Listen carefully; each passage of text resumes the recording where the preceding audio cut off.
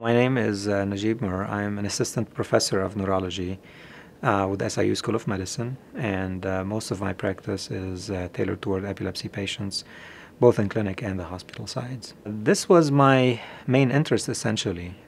I didn't just want to become a physician. I think what fascinated me initially was what we don't know about the brain. There's lots of things that we don't know about the brain, and it's of course, the most important organ in our body, and it's a dynamic organ. There is lots of stigma about epilepsy wherever you go in the world, in developed or underdeveloped countries. It doesn't matter. It's about 1% of the population have epilepsy. The question is how many of them seek care and how many don't. We do know, and our knowledge is increasing about epilepsy. We had only about 3 or 4 different medications 30 years ago. So the patients didn't have many options to choose from for their treatment. Nowadays we have close to 30 different medications. So from that aspect, we have evolved significantly. And believe it or not, patients are more likely to become seizure-free than not, regardless of what type of epilepsy you have. With medications alone and combination of different medications, about 65% of patients become seizure-free eventually. And the rest of them, the majority, I would say, are candidates for epilepsy surgery.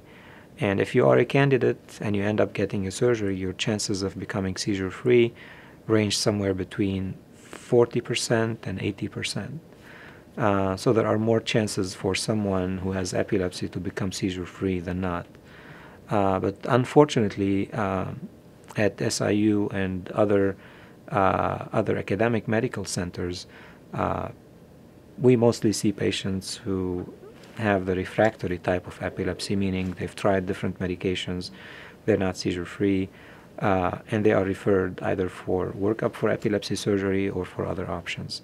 And in addition to surgery, nowadays we have devices, stimulation devices, that can help either detect seizures or prevent seizures from happening. So there are different options for patients to pursue these days.